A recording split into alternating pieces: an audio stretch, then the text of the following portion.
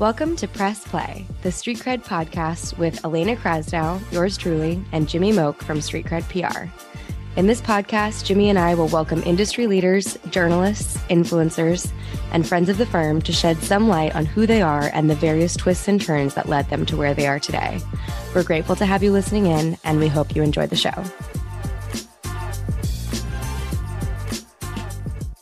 My name is Elena Krasnow. Welcome to Press Play, the Street Cred podcast. I'm so grateful you're here. I'm the editorial manager and client brand evangelist at Street Cred PR and your host for today's show, along with co-host and managing partner, Jimmy Moock. We will break down the show into two segments: Press, where we dive into all the hard news about our guest life and their professional goals, and then Play, where we have a little extra fun with it. Today, we are delighted to be joined by the Director of WealthStack Content and Solutions at Informa Connect, Shannon Rosic. To give our listeners a little more background on Shannon, she is an exceptionally talented and motivated marketing specialist with over 8 years of relevant and proven experience creating effective B2B digital content campaigns. She also brings extensive experience in video production, podcasting, project management, social media, and event planning.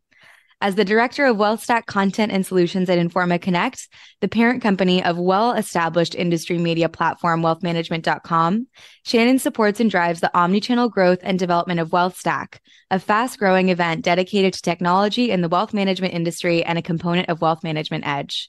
She also serves as the market-facing representative for the group and regularly hosts the WealthStack podcast, in addition to frequent webinars and other special video series.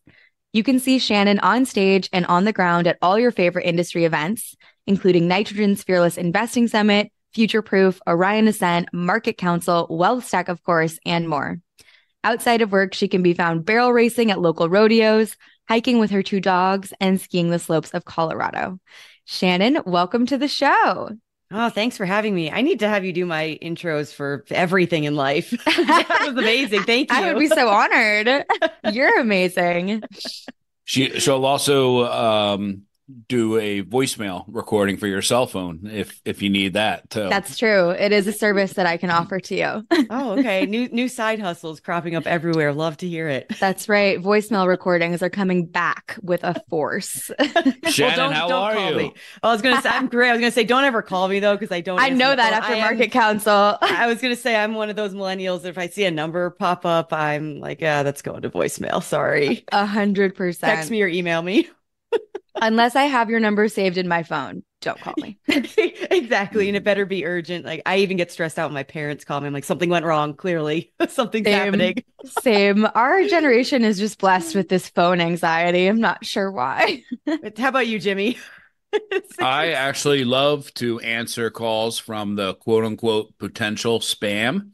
Ooh. And have long-winded conversations with whoever's calling. Sometimes it's a recording and like a AI prompt that I'm talking to, but that's okay. Hey, Jimmy actually also gives great responses to our auto emails that we get that everyone else just says unsubscribe to. But Jimmy will give thoughtful responses to those emails, which leave our team cracking up laughing. Well, I will say Jimmy is a funny guy. I've known him for years. He never ceases to make me laugh. So absolutely true. Well, thank you so much for joining us today. We are absolutely thrilled to have you. Before we dive into the story of how you became the brilliant marketing specialist that you are now, we always start off the show with a super important question, which is, what did you have for lunch today or breakfast, depending on where you're at? I was going to say it's 9 a.m. here in Denver, so I still haven't even had coffee, let alone thought about what I'm having for lunch today. And anyone that knows me knows I am not a morning person, so you both are really special for jumping I feel really special with me. But actually, I'm looking forward to lunch today, though, because I have a client meeting, and those are always fun when you get to get out of the house and go eat somewhere fun. So while I have not had lunch yet, I am looking forward to it today. All right. You got to give us some type of answer. What did you have for lunch yesterday? Oh, gosh. It's been a leftover week because I've preparing for, Christmas meals and all of that. So it was leftover, casserole, chicken rice casserole that I had made for us to munch on throughout the week, because if I didn't cook in our household, we would starve.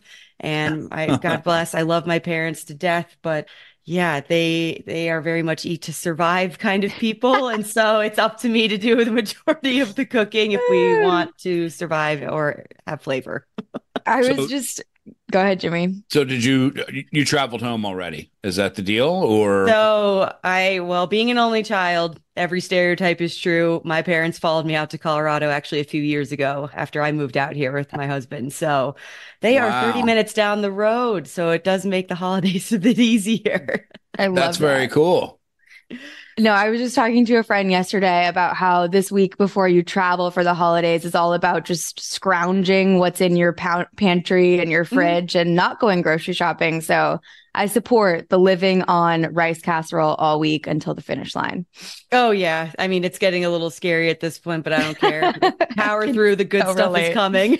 Yep, And exactly.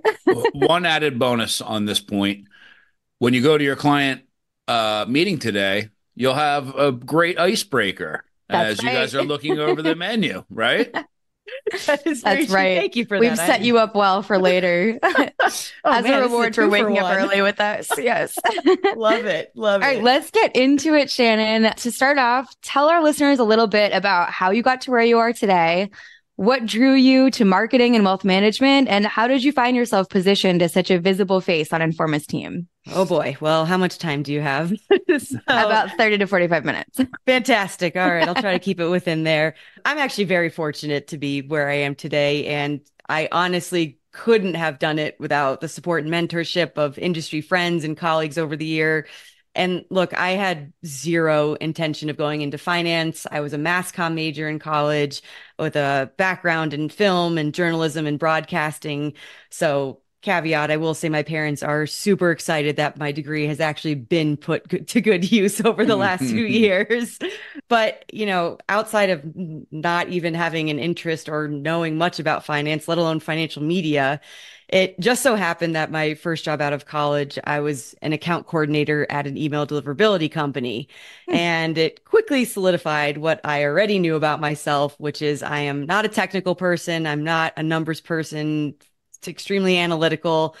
You both know me, I'm a creative. And so actually, I started helping out the marketing team after getting my account coordinator duties done and shadowing them, asking questions. I started doing things like ghostwriting articles, helping out with their e-newsletters. And that eventually escalated into me applying to a marketing coordinator role at Investment News. And God bless them for taking a chance on me, because that is where I got to learn from people like Matt Ackerman, Suzanne Syracuse, and Mark Bruno. And that's where I found my love for wealth tech and this space in general. And as you all know, my love of digital media. And I'm sure you remember the Gadget Girl days. I started. I So Yeah, Elena and I were talking, and I told Elena as we were prepping for this show, at some point, Gadget Girl is going to come up, but I don't know where.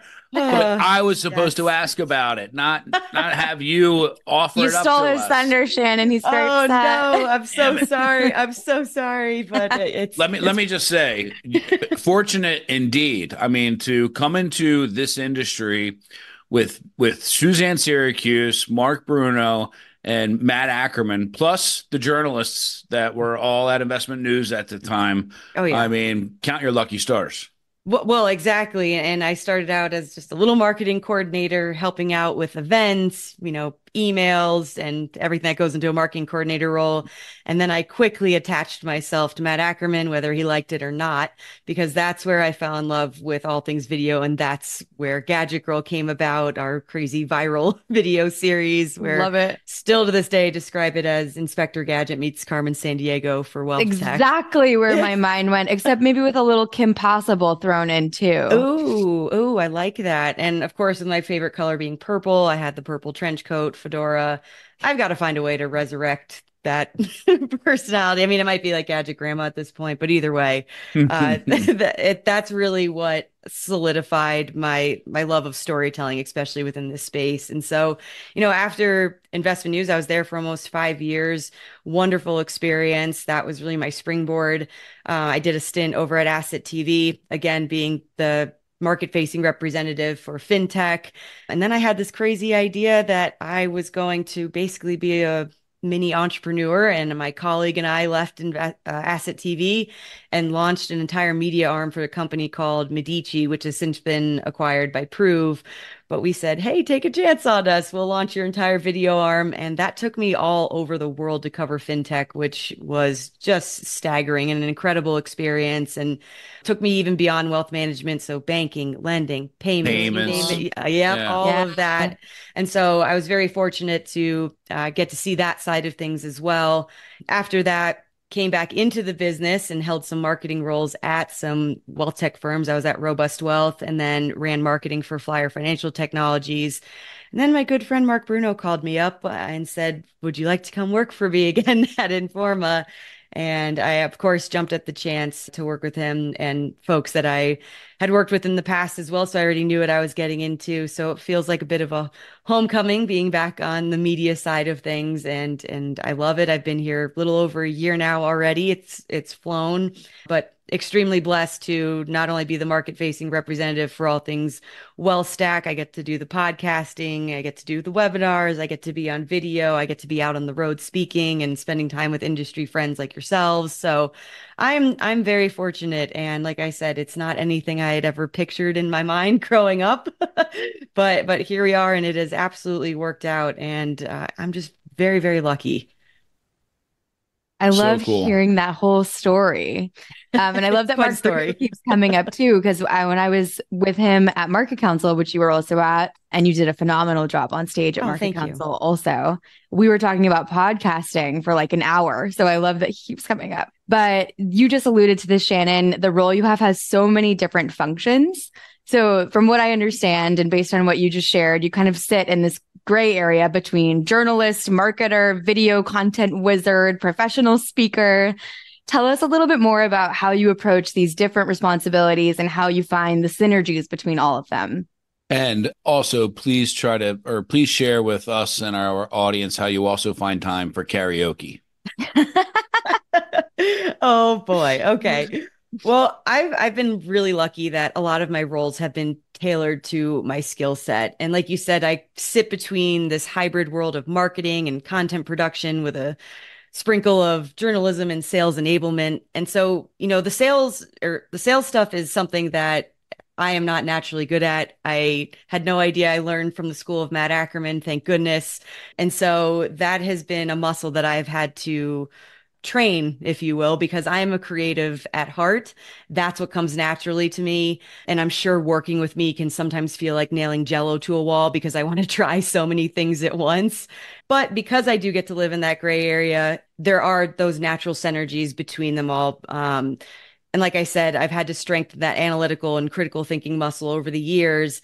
And while content creation is fun and exciting, I obviously still need to prove the value behind it, understand ROI, dig into the numbers behind things. And so, having both media roles and marketing roles has really helped me hone those skills. So like I said, I've been very lucky that I've been able to sit on both sides of the aisle because I've gotten handed marketing budgets and said, here, you decide what the directive is, what conferences we should be at, what campaigns we should be running, where should we be investing our marketing dollars.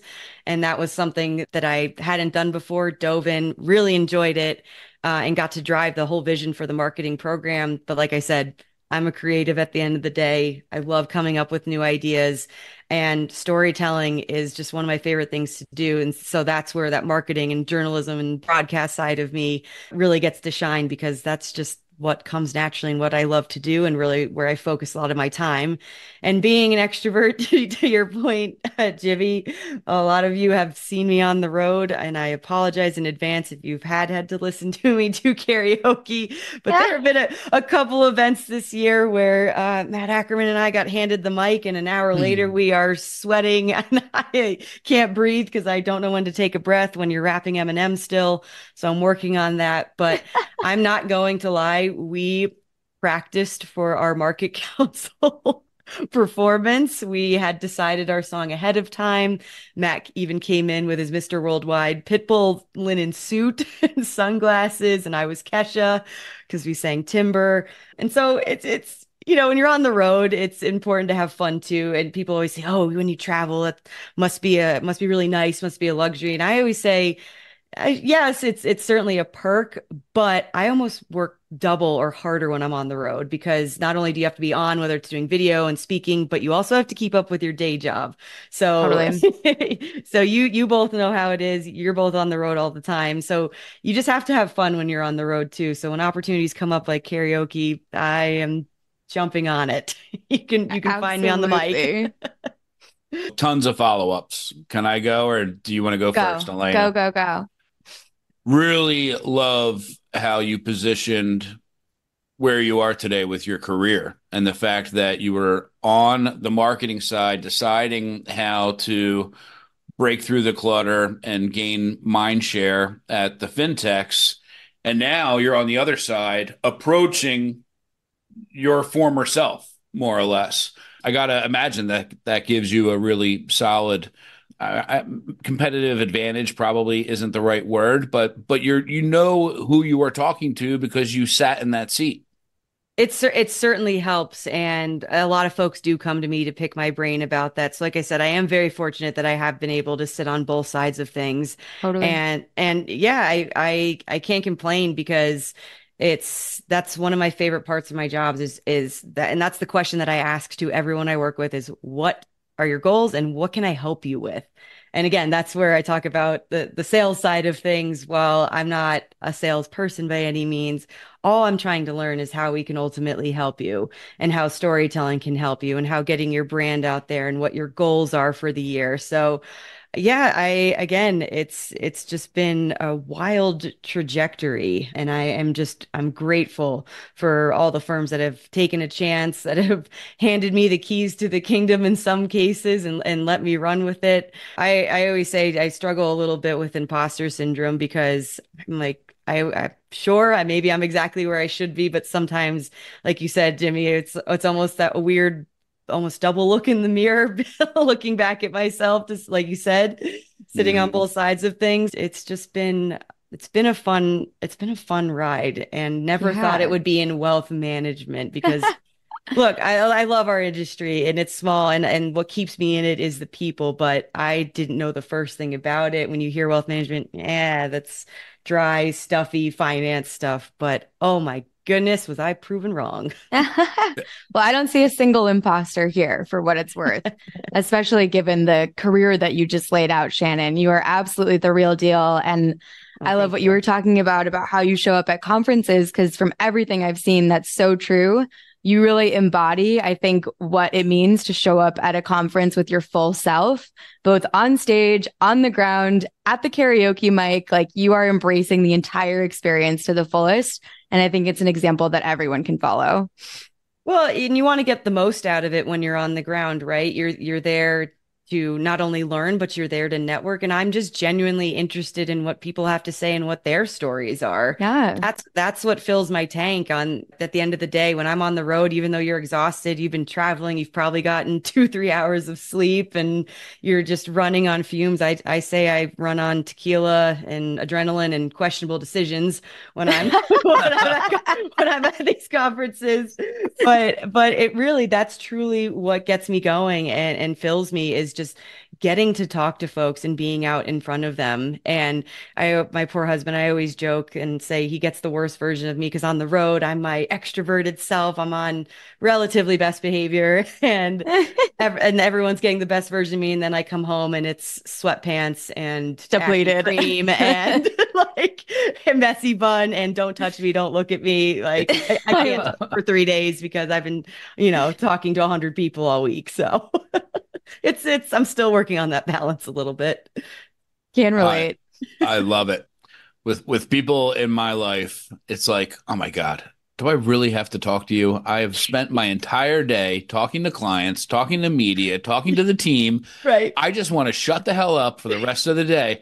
But Take a vow of whoever silence. that other person is, probably hasn't had as many conversations as I have. So they're looking forward to engaging. Hmm. And it's the last thing I want to do. So, real quick, Yakitori Boy, the party that we threw with Summit and Intentionally, Uh-huh. you show up And you find Matt Ackerman, and you guys went into one of the karaoke rooms, and then you never came back out. No. It was literally you and Matt in there singing to each other for the longest time. Now, other people came in and out, but you guys were just happy to be there singing to each other. And is that the practice session, or how the hell did you guys practice for karaoke with him in New Jersey and you in Colorado? You gotta give us a scoop there. So I'm not gonna lie, there were a lot of texts flying back and forth that we were both practicing in our cars. So we would turn on Timber when we were practicing for market council and say, "Hey, I'm practicing my part," and we would just go back and forth and talk about even little choreography when they say spin your partner round and round. There is video proof of all of this, Jenny. So I will say, but that's how Matt and I have always been, though. And that's been our relationship since day one. And that's why I consider him one of my best friends, even outside of the industry. I mean, he was at my wedding. Matt has always been just my go-to to bounce crazy ideas off of, but we also have that brother-sister relationship where we can just have fun like that. We fight like family. We love like family. It's all those things. And, karaoke is something that also just fits our personalities. Matt actually has a really good voice and gets really into it. He does. I was impressed. Yeah, he's amazing. And so honestly, we've just done it over the years together. I've gotten a little braver with it. He will always take a microphone. I've seen that man take over random karaoke stages at bars and just say, you're done here. and then work the room, work the crowd. And so, learn from the best. And again, it's about having fun too. Totally. At the end of the day, you got to have an outlet somehow. Absolutely. And, you both know Matt and I love being in front of a camera or on a mic. And so if you hand us one, something's probably going to happen. Bound to happen. Love it. Well, as we've been talking about, you are a regular conference goer. We see you out at all the best industry events with a mic in your hand, whether on stage or at the karaoke dance floor. But from your experience, tell us a little bit about what you think makes an event really successful, both from the planning perspective and the perspective as an attendee. Regular conference goer, you make it sound like a bad habit. No, but in all honesty, absolutely not. I will say getting to attend events is probably my second favorite part of my job. First being, obviously getting to do video and all the content stuff that I love. But like I said, it's just what fills my tank and makes me energized when I'm on the road is getting to see people. And like I said, I really just enjoy talking to folks, hearing their stories, hearing what makes them, them, and understanding how I can ultimately help them tell their story. But events as a whole, and as you know, at Informa, we are adding to the growing number of events in our space between the Wealthies and Wealth Management Edge, which we're planning for right now. For me, it's the networking opportunities. It's having various topics and perspectives on an agenda and interactive activities.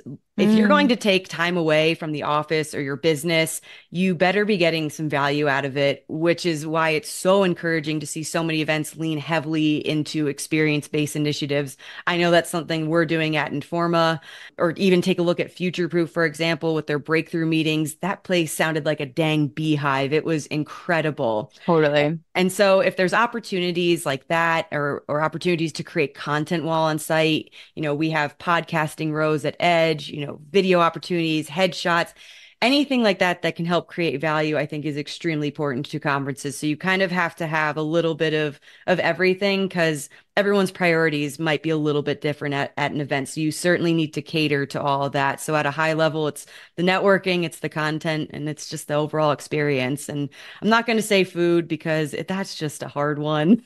That events that everyone seems to struggle with. Just keep people caffeinated. Make sure you have coffee. That's my biggest thing. If you take away coffee too soon or don't have it, what are you doing? Yeah, it should be out all day. Every day.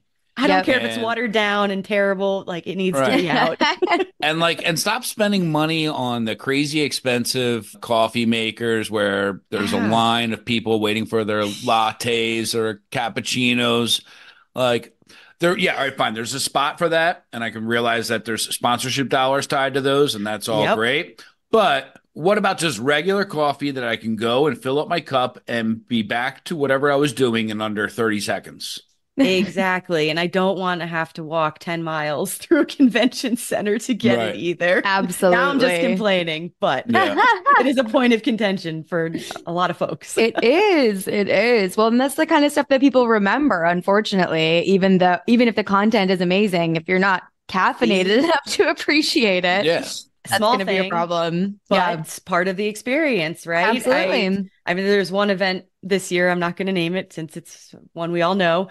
I mean, we were basically holding these poor conference people hostage until they got fresh coffee out. We like cornered them and waited for them to roll out the new tubs and carafes of coffee. There was an insurgency. Where is it? Yes. So there was about to be a bit of an uprising because Oh my there wasn't coffee available at 9 a.m. in the exhibit hall. Was I at that show? You might have been. I don't know. There was one where I went through the same thing this year. See? So Oh I was just gosh. wondering. Again, the things you remember. I'm like, how many, Exactly. we probably all went to what, collectively 15 to 20 conferences, but we remember our poor coffee That's right. experiences. That's Right. right. Okay, so experience-based opportunities to create content, get value for your business, and for the love of God, please have coffee. Yeah, Those are the takeaways. pretty much. I make it sound so simple. I love it. It's an easy formula. Oh, wait. Okay. So I have one quick follow-up. Yeah. I hope it's a quick one. In your role now, Mhm. what do you like better? Is it Ooh. the preparing for an event, especially one that you're throwing, or is it actually living in it and the event is happening and going on and you're running around like a mad woman orchestrating everything? Okay. I will try to give a somewhat PC answer because there are pros and cons to both. So we are in the throes of planning right now. Edge, as you all know, it's about a 2,000 person conference, multiple days. It's huge. We have over 200 speakers, over 100 sponsors. It is a heavy lift, and we have teams upon teams that work on this. And my direct involvement with that is helping plan and write the whole agenda for the WealthStack track. I am helping curate speakers. I'm helping the sales team with sponsorship ideas. I'm working on think tanks. So there's a lot that goes into the back end that people don't see, in the ugly side of things and the late nights and the stress and even when I'm at home, again, my poor husband, he just knows about the 2 months leading up to Edge, like don't poke the bear because I am just in it. You're going through all the prep calls, you're making sure everything's in place. But honestly, getting to start and coming up with the ideas and the themes and the concepts, that part I love. And, going into Edge 2024, we have a heavy emphasis on AI on the tech side of things. We have some fun topics. One thing that we do really well at Informa is content, but almost to the point where we compete with ourselves. So we even realized this last year's event, while we crushed it with content, we almost had too much. So and that was also some feedback that we had from a lot of folks is you had this track, session going on this track for WealthStack, but then you had this session going on for RA Edge. I couldn't be in two places at once. Right. And so we're like, well, why are we doing this to ourselves? And so we made a very concerted effort this year to make sure that that wasn't going to be the case. We are leaning much more into the experience side of things. Like I mentioned, curating time for more networking. We'll have dedicated roundtables this year for smaller groups that want to go deeper on specific topics. I'm going to be hosting tech tours where experts in the industry are going to take groups of advisors around to, through the exhibit hall and do some speed dating with the sponsors and exhibitors. So there's a lot of cool stuff that we're going to be doing this year. And getting to plan all that is fun, but sometimes when you're in it, it is hard to look outside of your bubble and realize there's other things going on. So I'm still learning to strike that balance, but I love that aspect of it. It obviously comes with its challenges. You're hitting your deadlines, you have your numbers you need to hit, all of that. But honestly, I learned my lesson last year because I tried to do a little too much at Edge. I was chairing WealthStack. I was doing video interviews. I was moderating sessions. I was running between stages, and I barely even got a chance to go in our own exhibit hall. And so lesson learned from this past year, because I love when I'm in it. Like I said, I run on the adrenaline when I'm at these things. And if you saw me at Edge, I was flying around everywhere, sprinting in heels. I looked like an absolute maniac, but I loved Hummingbird mode. Oh, thank you. I'm totally stealing that. Yes, hummingbird mode. That's exactly what it was. I literally would get off stage, sprint to go do a video interview, and then have a meeting with somebody, sprint back on stage. And so I'm going to do a better job with my schedule this year to make sure I actually have time to enjoy the things that we've put together. Because again, I want feedback on site, how people are enjoying it. I want to experience all the things that we put together, that we put so much hard work in for months and months. I didn't get to really see any of it. So I want to do a better job of that this year. But honestly, being in it and seeing it all come together and getting to breathe a sigh of relief that, we pulled it off. It's happening. Things are going well. It's one of those things I know you guys know at events too, that you try to shield folks from all the crazy that goes on behind the scenes. You should see the WhatsApp groups when we're on site at Edge and the messages that are flying, but no one's ever going to know that those things are happening behind the scenes. But, internally you're panicking, but you're still smiling and nodding at the same time, and you get through it. But, I've been on the event side of things on and off over the last almost 10 years now, from investment news when we used to do the retirement income summit, the women advisor summits, and now at Edge at such a large scale.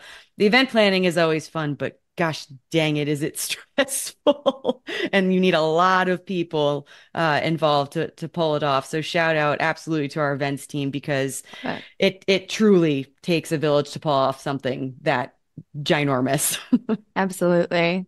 And I love to hear that you're leaning more into the experience-based model. I think it can be underestimated how valuable it is to just have breathing room in between things. Yes. And there's always that urge to fill up the space with something amazing. But that breathing room can really lead to something organically beautiful for people and be something they take away from the experience they actually really enjoyed.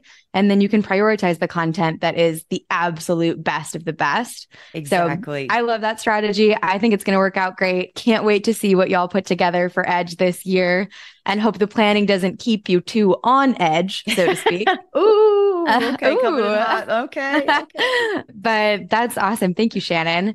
Okay, I'm going to pivot us, because I would be remiss if we didn't talk about public relations just a little bit while we have you here.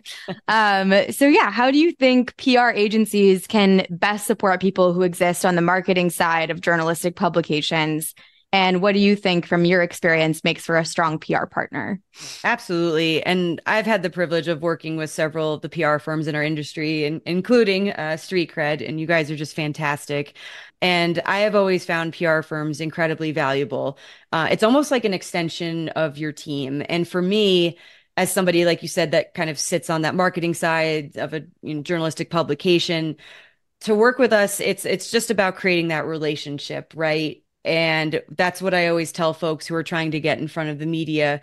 Come to us, build that relationship, put your clients in front of us, have those ideas. I mean, you guys know me. If you come to me with a creative idea or with a client that says they want to do something different, I'm just happy to brainstorm and spitball those ideas. But just offering up those clients who align with our initiatives and knowing that we can help. I would say the biggest thing to ensure that you do have a strong relationship with your PR partner is really making sure that the firm just aligns with the company culture and they truly understand the business. That's the biggest thing for me whenever I've worked with marketing firms, when I've been in my marketing roles or running marketing departments. The biggest thing for me is, do you truly understand the business, and how are you going to help us achieve these initiatives, right? I'm looking to the PR firm to obviously create buzz around a certain product, a certain concept, certain messaging that we were trying to get out at that particular time. In the past, maybe I've even worked with firms that, something as simple as helping us create social posts and getting earned media quotes, all of that adds up over time, right? And so it's just finding those opportunities and making sure that that firm truly understands what you're trying to accomplish, because you don't want a PR firm to come in and say, hey, here's our template. Here's something that's standard that we do across the board for all of our clients, and check the boxes. You'll get 3 quotes this month and, these publications, and Godspeed. Like, that's not what what we're looking for, right? So, and I'm sure you all have horror stories from the industry, but it's just so important for that partner just to truly understand your messaging, your products, and what you're ultimately trying to accomplish. And it's funny. I have a lot of wealth tech firms that come to me and say, "Hey, do I need to get on board with a PR firm? Do I need to hire someone?" And I always say, "Look, PR is amazing. It's great. It can do a lot for you, but it has to make sense for your business at the time, right? You don't want to hire a PR firm just to have one because that's not going to help them. And then they can't be successful to help you.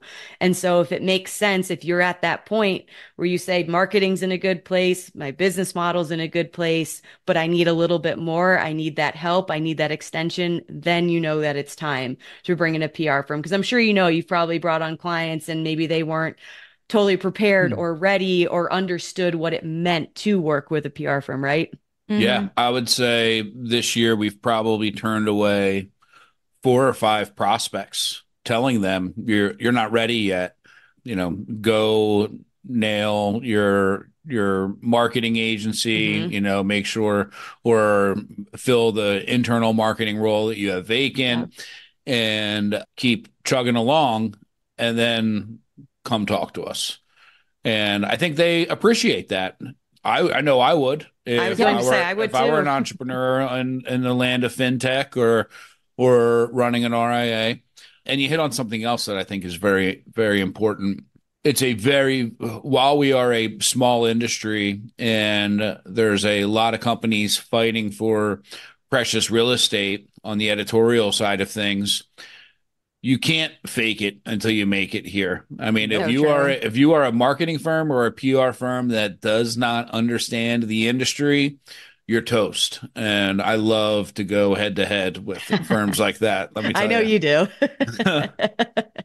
But it's so important. It's such a difference. If you can come in and say, like you said, I understand this space, explain to me, what you're trying to accomplish, explain your product, and that firm wants to actually get to know and go deep, that makes the world of difference. Because again, I'm not trying to go out and just have a couple quotes, random quotes that don't necessarily in some articles that don't align with my overarching initiatives. That's not what PR is. That's not what it's meant for. And to harness the power of it, you've got to have a strategy and a plan behind it and align with your partner. So it's actually encouraging to hear that you've turned folks away. I mean, obviously, from a business standpoint, I get it, but that's just going to be a headache for you at the end of the day because that client's not going to be a fit. So don't even bother. So I appreciate hearing that you actually tell folks, hey, you're not ready yet, because I know not everyone does that. Absolutely. Yeah. If the prospective client, doesn't have their messaging in order in-house, it's very hard for us to then take that and articulate it to their key audiences in a way that's going to really elevate their business. So there is definitely a moment where PR comes in and can really shine and do its best work. And if it comes in too early, that can be a little bit difficult. Absolutely. Okay, great. Well, this whole conversation has felt like play. It's been so much fun to have you on, Shannon. But I'm going to officially take us into our play segment. And our first question is, if it weren't marketing and financial services, what would you be doing? Well, again, I keep telling everyone I want my legacy to be known as the weird horse girl, because that is what I am passionate about. I have been riding horses since I was 8. Haven't found a way to monetize it yet. It's just not one of those hobbies that you could do that. Not a lot of money in that. No, instead I light it on fire every month and, eat a lot of peanut butter, the affordable kind. So, and then I end up sharing it with my horse anyways. So whatever. But I would say if I could just spend time building out an animal sanctuary or being a trainer in some capacity, that you'd find me probably up in the mountains on 100 acres doing that and conversing with animals more than people. Call me when you're ready for that. I'll be on board. Yes, ma'am. What's your horse's name?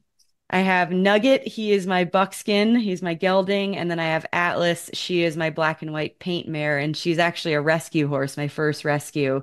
I live just a couple miles from a rescue barn. And when I moved to Colorado in 2017, I sold everything back in Connecticut when I moved out, and including the truck, the trailer, a couple of my horses, and a couple of them I left with a girl I used to board with just to live out their retirement so I wouldn't have to move them cross country. And I had to essentially start over out here and Oh boy, was my dad super thrilled when he got to pass that torch and say, "You get to pay for board now, and vets and shoes and the truck and the trailer." And so I'm very fortunate because my parents still love it as well. And where I board my horses currently is in walking distance to their house. And so on days I can't go over, my dad's over just about every day. You can't keep him away. I have the cleanest run at the entire barn because we're neurotic. The thing is leveled with sand and mats and shavings. I want to come back as those horses in my next life because man, they have it so good right now. Yes. But that's what I would be doing. That's just something that I love. And I love animals in general. I have two dogs too, and God bless my poor parents. They would love a grandchild, but I keep collecting things with four legs instead. Like I just gotta tell them to keep waiting. Oh my gosh. Also, important vocab point because I recently learned that a gelding is a male horse or sort of like the bull equivalent of a horse, right? Yes, I can get into the specifics. Like there's the stallion, which still has all of his parts. Yep. The gelding has been right. Little snippy snip. Yep. Little fun fact vocab side note.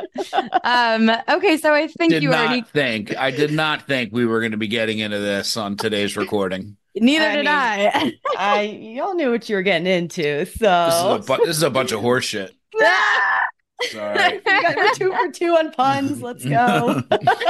Between Jimmy and I, the dad jokes will continue to flow. I was born and bred on dad jokes. Yes, I love this so much. Okay, so what else do you do for fun? Or, I mean, you've already spoken to this a bit.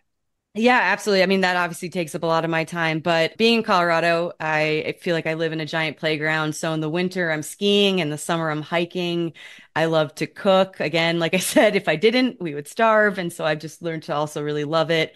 And my husband and I love to travel too. That is something that we always make a priority. Every year, we try to go somewhere unique and different. We are headed out right after Christmas to Europe, and we're doing a whole Nordic trip and doing things like Copenhagen and Amsterdam and going to Finland and way up in the Arctic Circle. And I couldn't find horses up there, so I booked a reindeer farm because that was the next best thing. Wow. Oh my gosh. So I'll be doing that over break. And yeah, so I definitely am busy. It's another reason why I don't have kids yet. And I keep telling my parents that I'm front loading my life a little bit. So just be patient. I have a lot to accomplish and get through still. Absolutely. Yeah. Once kids come, you'll be taking trips to Pennsylvania to go to Sesame Place instead of Finland. Thanks, Jimmy. You're selling it. Yeah. It will happen for you when the time is right. No rush. Exactly. So, and my husband always jokes. He's like, "Well, I'm here when you're ready." That's right. No pressure. Never. And make no mistake, I'm sure he's a stallion. Sorry. I'm going to move us along. Moment of gratitude. Oh, that would make his day. I can't wait to tell him that one. Oh my gosh. So Shannon, we love to close out the show with a moment of gratitude. Shout out someone in the industry you admire, or perhaps someone on your team. Say something nice about someone who you think might be listening today. Absolutely. I was going to say my shout out to that gratitude moment from Jimmy, but oh gosh, there are so many people. I mean, obviously I've already talked extensively about Matt Ackerman. He's always my favorite, but I show him lots of love all the time. But honestly, someone who I've known for years and just admire what she's doing right now is Kate Healy. She has always just been a phenomenal resource for me. She's so passionate about her Next Gen initiative, and I'm so happy to see now that she has launched her own thing, her Advocate IQ, and brownie points for the name alone, for her business name. She has just been somebody that has always been incredibly approachable, is always willing to help. I always get something out of when I listen to her speak. And she just always has just a positive attitude of everything. So shout out to Kate Healy. I've had a blast just watching her come up and now doing her own thing, it's really just fun to see. And I'm super proud of her. And I know I'll be tapping her for our future events too. So shout out to Kate. I've had the good fortune to meet her a couple of times.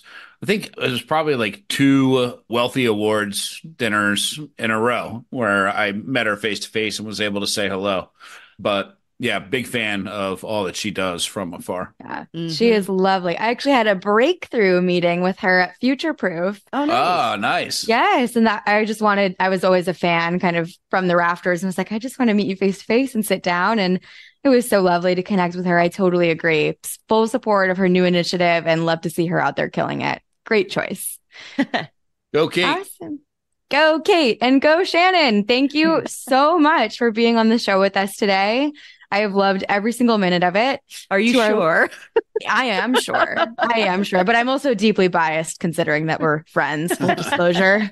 But to our listeners, we hope that you enjoyed hearing Shannon's story and learned something new. Thank you again so much for being on the show, and to everyone who listened in today. Be sure to write us via email at pressplay@streetcredpr.com to tell us what you think, ask us any questions, suggest any guests, or even just to tell us what you had for lunch today. Thanks again for tuning in, and we can't wait to introduce you to our next guest. Bye. Thank you for listening to Press Play, the Street Cred podcast. Visit our website at streetcredpr.com and find us on Twitter and LinkedIn. Please don't forget to click the follow button to be notified when new episodes become available. And if you enjoyed the episode, we'd love nothing more than if you would rate and review the show. The information covered and posted represents the views and opinions of the guest and does not necessarily represent the views or opinions of Street Cred PR. The content has been made available for informational, educational, and entertainment purposes only. If you have questions about the show or Street Cred PR, feel free to reach out to us. Thanks again for listening.